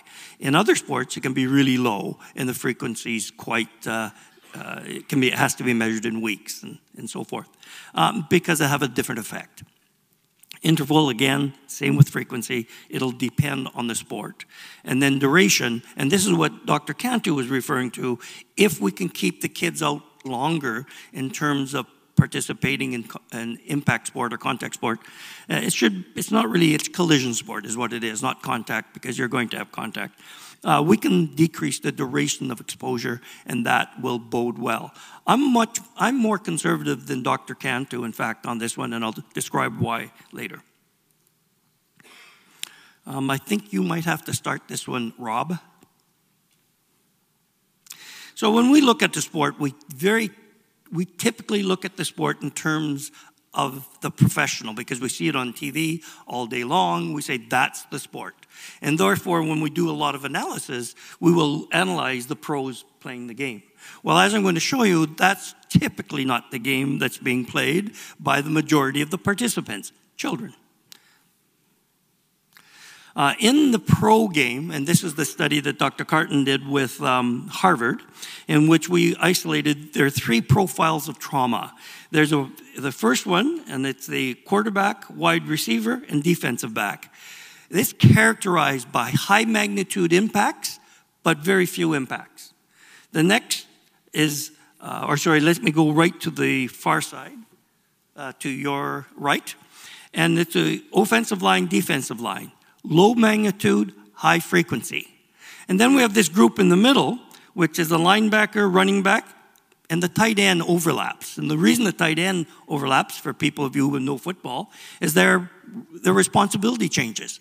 So it was kind of nice for us to realize this, is that the tool was so sensitive that it picked up that the fact that tight end plays a variety of roles or more than one role in the game, and we were able to pick that up. And they really created a third profile that has medium level trauma, but also medium level frequency. And so now we're using this methodology to try and connect this to what type of injury you're going to get. And so, once again, low frequency, high magnitude, quarterbacks and receivers, I believe. Medium frequency, medium magnitude, linebackers and running backs. High frequency, low magnitude was the linemen. These essentially were the categories that presented themselves. So why does this help us? And this is the first pass that Dr. Carton has done. So what we wanted to look at is we compared that to the rate of concussion and the rate of CTE. And so what we found, and if you look at the second one where it says players percentage, we looked at overall and realized, well, it depends how many players are on the field. So we then looked at it in terms of players. And the risk associated with quarterbacks and running backs is relatively high. With a wide receiver, tight end, the risk for concussion is very high. And also with the defensive back. So what this really is starting to tell us is that certain characteristics of trauma associate with how you play the game and what sort of trauma you're getting and the disease or the injury, whether it's concussion or CTE. We believe that this method or precision in this way of measuring trauma is going to become more and more important as we start to track the relationship. How it gets in the way, quite simple. The other thing we noticed, and we're going to investigate more, is the head-to-ground impacts are high, and the energy levels are fairly high for this age group, and we believe what we saw was they can't control the mass of the helmets. Football helmets, as you all know, are very heavy. When they go down, they hit their shoulders, and they can't hold their head, stop their head from hitting the ground. And so we think this is very important as well, to understand that mechanism more effectively, more thoroughly, so that we can look at advising groups like NOXI on how to establish standards for youth football. 9 to 14-year-olds, they're starting to get their physical capacity, so they're running harder, they're faster, they are being coached. And I can guarantee in California, or the other data set was coming out of North Carolina, they both know their football really, really, really well. And their coaches are very, very serious. And so when they start coaching kids, the kids learn the skills that they need to learn. And of course, as the kids mature, they've got more capacity, and what we start to see a shift is to impact or tackling with the shoulder, so we see a lot more shoulder to head impacts. Head to ground, they start to get a little bit better control. They still are contacting ground, but we found that the impact velocities or impact energies when they hit the ground is not as high. They start to control and manage their head better, head helmet better. This is a little example of looking at a kid with the 66% of his profile is helmet. You look at a pro, 42% of their profile is a helmet. And you can see with the little guy there, it's pretty hard to tackle somebody and not get your helmet involved.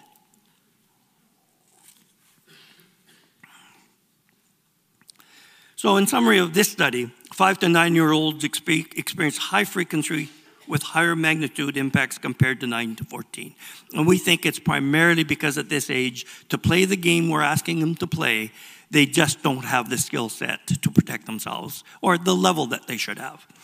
Shoulder to head impacts, 5 to 9-year-olds experience lower frequency and lower magnitudes of impacts compared to 9 to 14-year-olds. 14-year-olds are running around faster, harder, and they're being coached to hit. Head to ground impacts, 5 to 9-year-olds experience the same percentage of impacts, but at a higher magnitude, and that's primarily because of controlling the large mass, and they have very small, not particularly strong necks.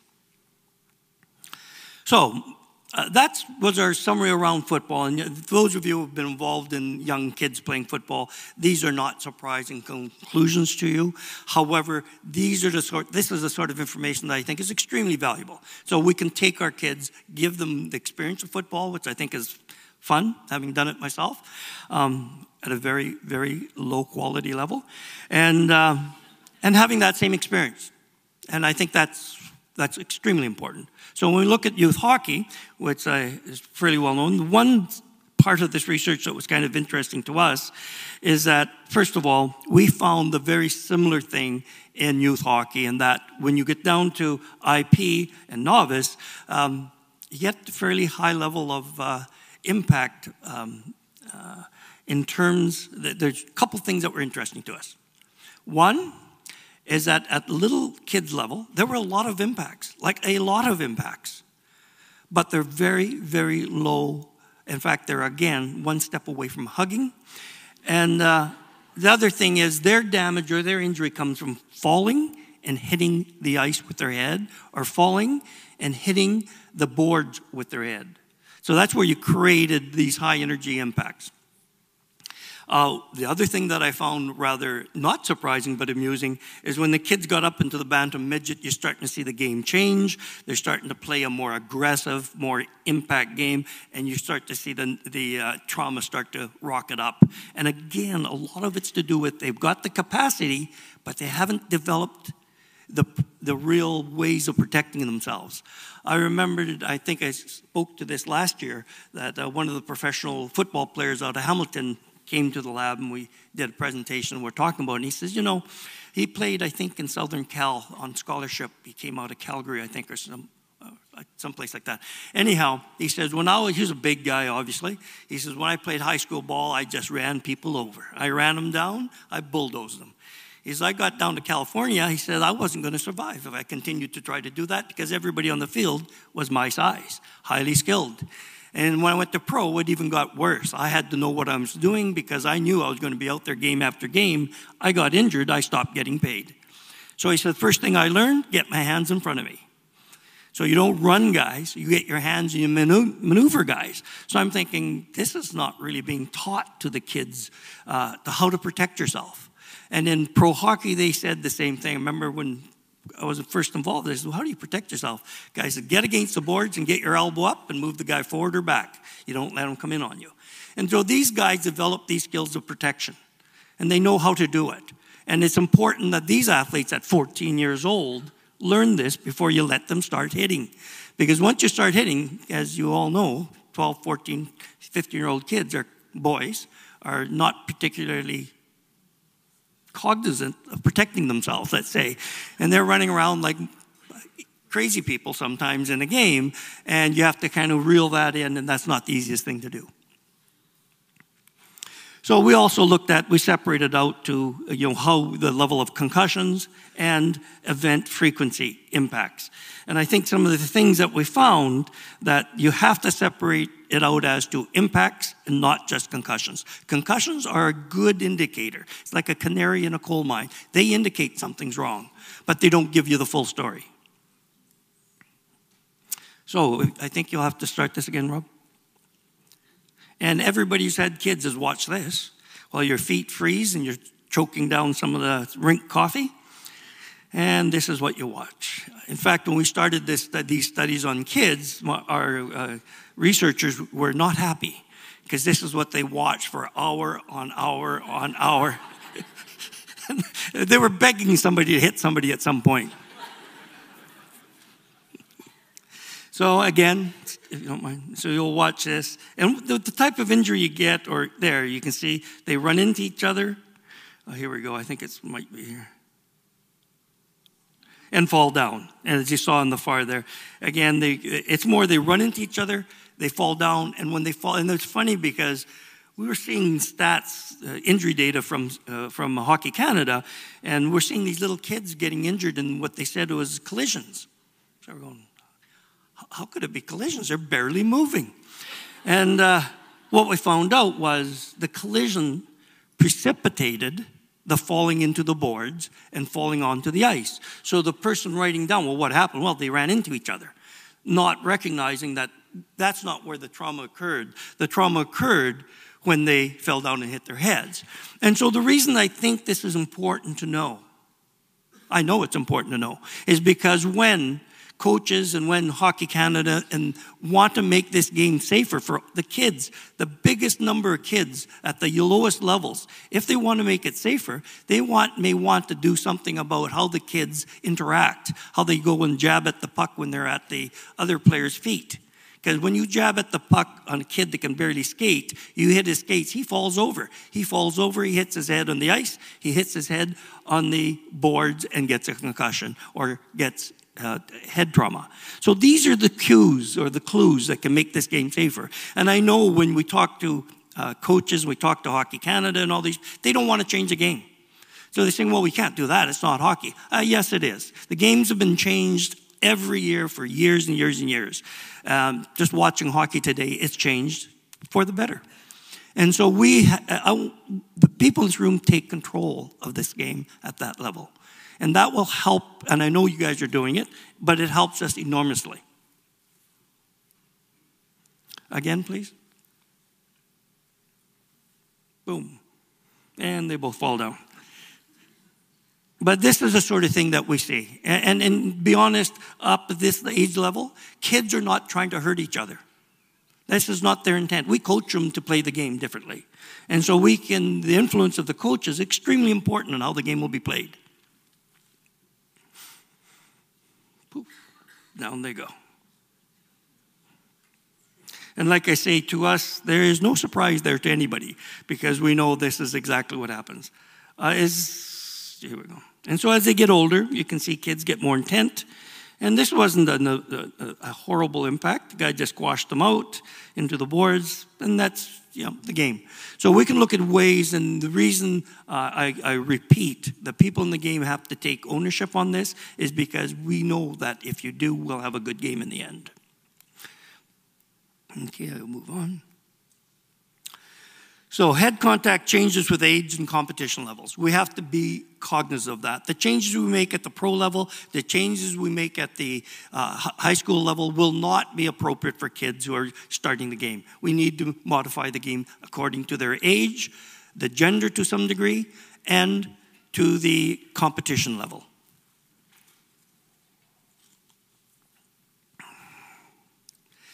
A lot of non-body checking and head contact occurs from accidental impacts, things that are just plain accident. It's not a penalty. It's an accident. And we have to think of how do we control accidental impacts, especially for the young kids, because that's what's happening. As you see here, these kids are accidentally running into each other. They're poking at the puck on their skates. And that's what we need to manage. We can't just think of it in terms of pro hockey where you give penalties for bad behavior and then when they say the guy gets drilled and somebody says, it's not a penalty. That's beside the point. And it's even further beside the point with children. Once you start body checking, the mechanism for trauma is primarily delivering and receiving a body check. We know that, we document it. As you get up, it becomes even more so. Main point of contact is head to boards, glass, as a result of instrumental play and giving and receiving a body check. That's really what we found as you go up to high skill level is that they're not falling and hitting their head because they can control their head. In fact, in the NHL, it's less than 3% of head impacts are to the ice. And it's primarily because the athletes know where they are in the ice. Unless they get jammed like last night and get flipped upside down and dropped on your head, you typically don't hit your head to the ice. What we found is because of the way the game's played today, is they're getting run into the glass. So head to glass, head to board, but primary head to glass is where we're seeing a lot of trauma, repetitive trauma. Overall, injuries are low and non-severe, with the majority of players returning to play the following game. This is in youth hockey. And we're very pleased to say that because we think, as all of us here, that sport's great and it's great in the kid's life. And if we can just manage that even better, it's clearly something we can do.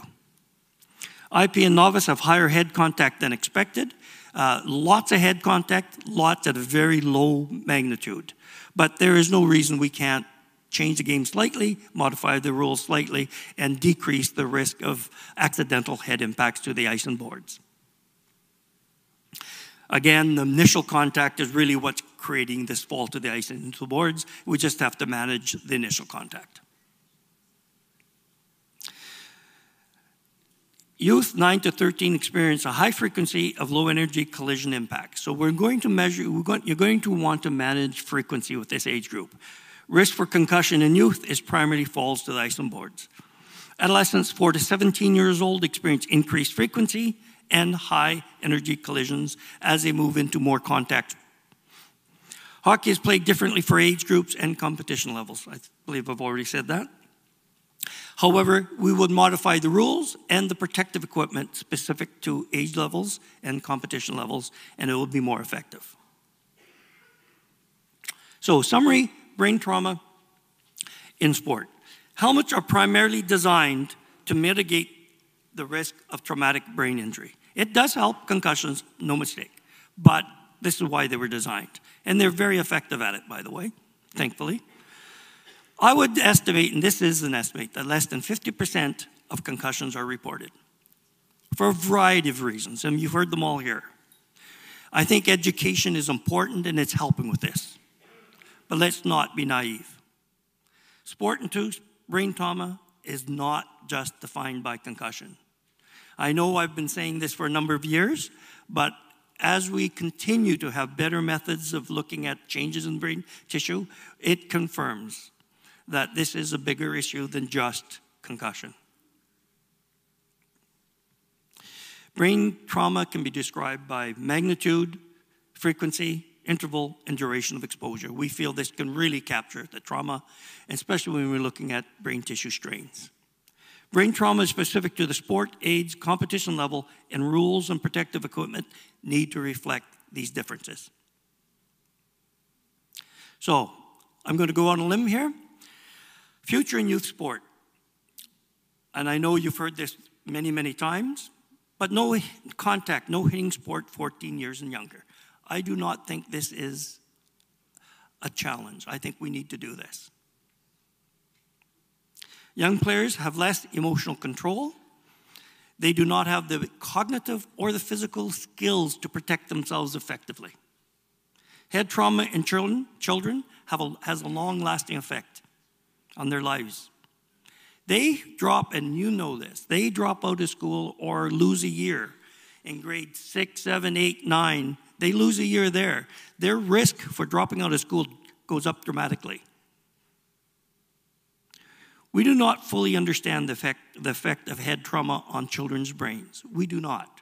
We know we're learning a lot, but we don't know the full effect. That makes us, we have to be cautious under those conditions. Okay, this is a tough one. No contact or hitting sport in academic institutions.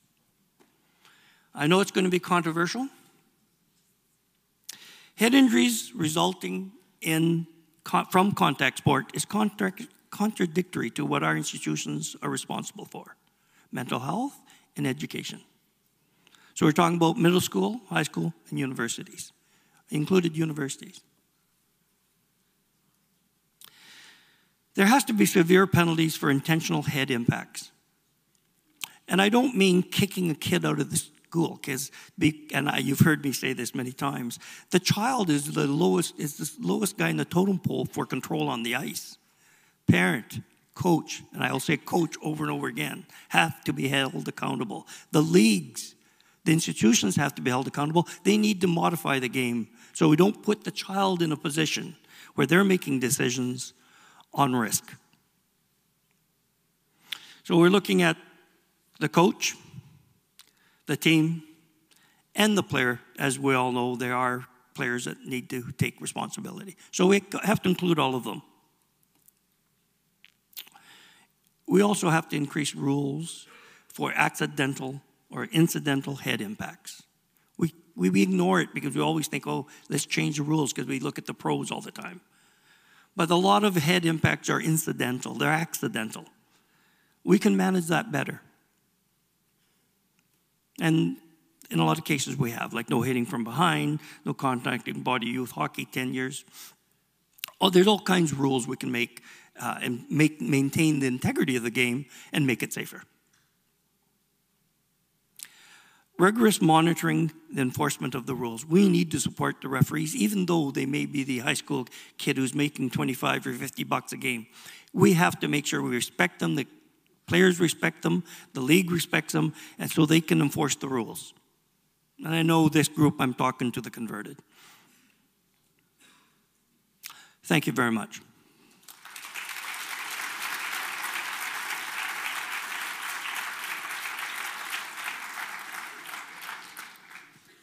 We have a couple minutes for questions, do we? Or are you going to throw me off the stage again?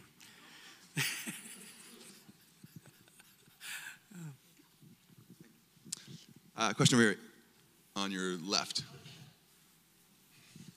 I was just wondering, Hockey Canada is pushing like smaller ice hockey now for the kind of the IP and younger ages. Have you guys looked at any of those studies from what you're looking at just for accidental head contact? Is it increasing with the smaller ice? Like, I believe like it's a good idea to have a smaller ice, more touches on the puck and things like that for development. But has it caused more accidental head contact just because they're playing in a smaller area? Yeah, I understand. We were talking about this actually at our last meeting. What he's referring to is a smaller ice surface where I think you break the ice into 3 pieces or something. Yeah, and we used to do that in the olden days because we never really had enough ice. So the question becomes, is that safer? And that is a very good question, because typically what we found with kids was the fact that as they interacted more, in other words, the more they were jabbing at each other's skates, more the kids fell down. So as you drop down the ice surface, you're going to get more interactions, so you have to put in some way of managing that. So you are correct that very likely this will increase the amount of trauma. We have not studied it. We've not been given that mandate, but it would certainly be likely. And the reason is it's not so much that they're running each other, they're like put in a cage match. What it is they're going to be chasing the pucks and knocking the kids over accidentally. And that results in kids hitting their heads to boards or to the ice, and that's what creates trauma with these little guys. So yes, I would suggest this may increase the risk.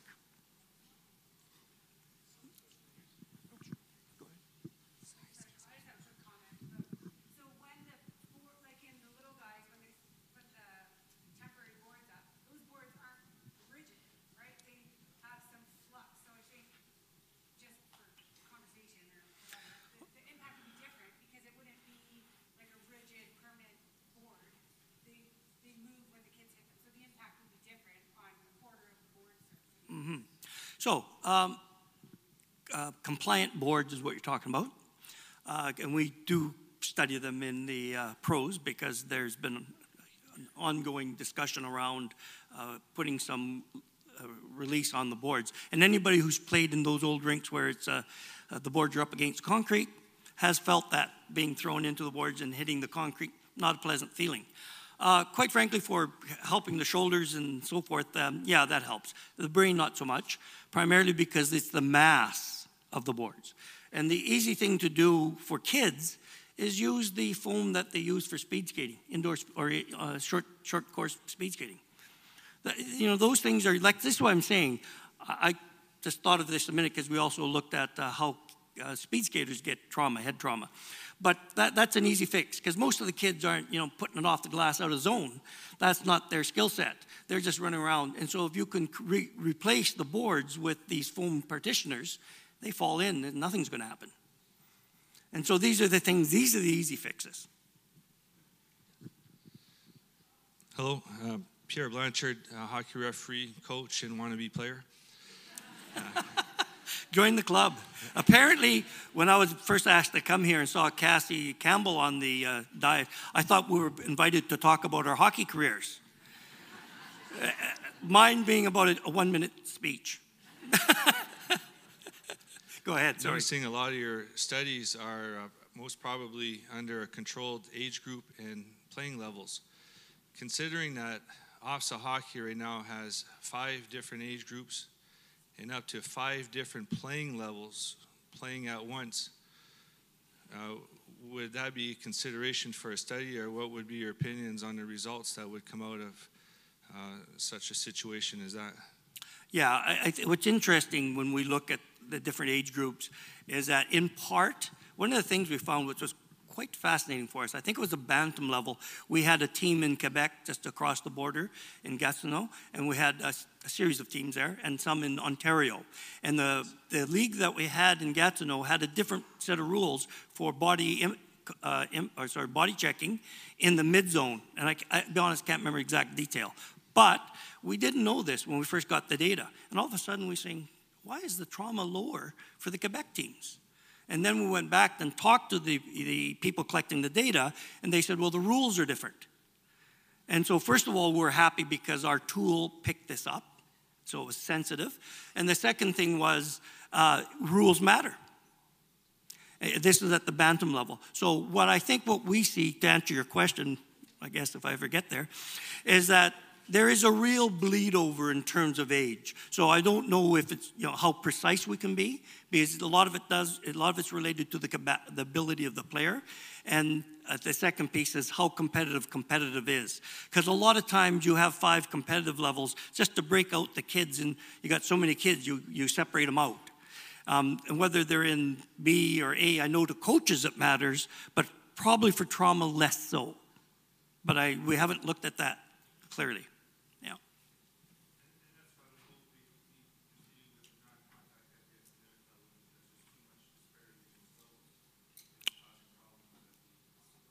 Yeah, I mean, these are the strategies, like I say, understanding that and understanding how trauma occurs. This information to you becomes valuable. To me, I'm just talking to people. But to people who do it, they understand it differently, you'll make a change, and that matters. Yeah. That's it. I'm done. I thought that was fantastic. Thank you.